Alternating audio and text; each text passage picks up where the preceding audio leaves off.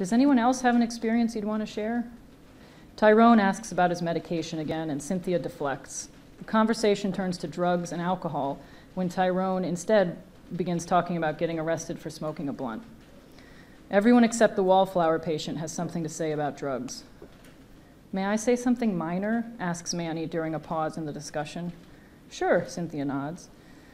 I don't mean to take up everyone's valuable time in the group. I know I don't deserve it. Thank you so much for letting me speak. Jamel sighs in frustration. You're fine, man, just talk. Thank you, thank you.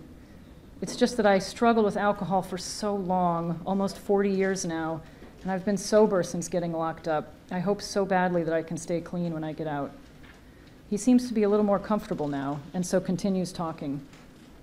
He tells us about being whipped against the wall as a 7-year-old when he didn't do a good enough job cleaning up the mess from his father's partying the night before. One morning, Manny drank one of the glasses of leftover orange juice, not realizing that it was mixed with vodka. When his hungover father found out, he whipped Manny until blood seeped through his shirt.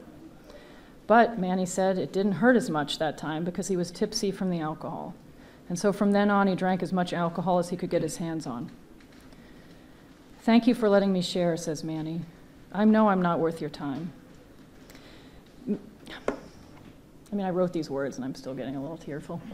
Manny, says Jamel, leaning forward in his chair so he can see him clearly.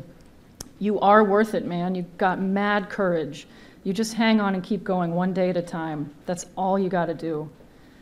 Jamel looks like he's about to cry, as though no one except this psychotic patient named Jamel has ever offered him kind words. Antoine and Tyrone look uncomfortable with this expression of emotion, but Campbell nods in agreement. Yeah, Manny, you just got to take it one day at a time. Think about all those days you've survived already. I glance at Cynthia to see if she is appreciating what is going on in front of us. Her eyes are wide and wet with amazement. We are witnessing a pivotal moment for Manny, perhaps for the group itself, a collective responsibility to care for someone else, and no one wants it to end.